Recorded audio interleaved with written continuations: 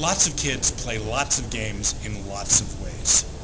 There is no clear predictive relationship between getting into serious trouble, the sorts of things you see on the news and you hear politicians and pundits talk about, and playing games. There's a teaching style that we're finding with games clubs, game activities, and that is that you really need to think about how to ask questions as opposed to telling kids things. And a lot of times in education we give the lecture and then we expect kids to master that lecture.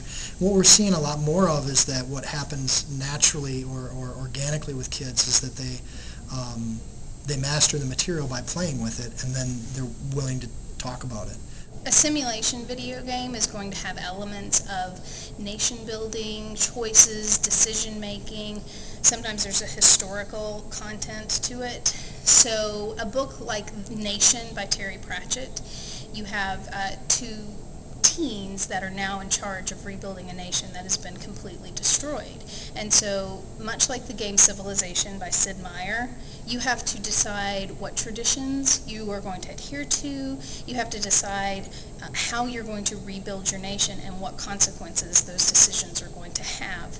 It's the same in the book as it is in the game. Learning about staying in touch with current events, asking people and talking to people about how they might vote, being engaged with your community and politically engaged with your community. So raising money for a charity. So all of these things are we consider to be offline sort of civic experiences. We find if you have online gaming experiences like that, online civic gaming experiences, that you're more likely to be engaged with your community offline. Well, what we're doing is a quick demonstration of how Library Mini Golf, which is a charitable foundation that I founded with a couple of friends, we support libraries in fundraising. So what we'll do is come to your library and turn your library into a miniature golf course for a day.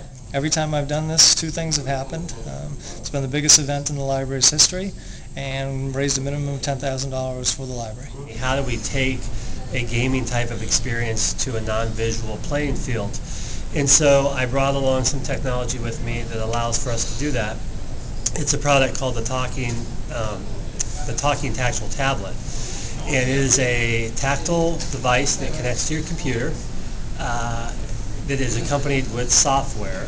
And so you load the software on the computer, you connect the device, and you can actually play multimedia games, but instead of focusing specifically on visual aspects of the game, you have three-dimensional tactile access. One of the most transformative things, just anecdotes that I've seen happen at a gaming event, is we had this kid come in and it's kind of a smaller kid and kind of meek and a little bit concerned, and his mom was sitting very close, and she's like, he's never been to anything like this before, he's a little nervous. And so she came and sat him down, and he threw out some unique Pokemon, and a couple of players came and gathered around him, and he won a battle with a very exciting ending, and everyone was cheering for him. And he didn't win the tournament overall, but he did pretty well, and he had a good day.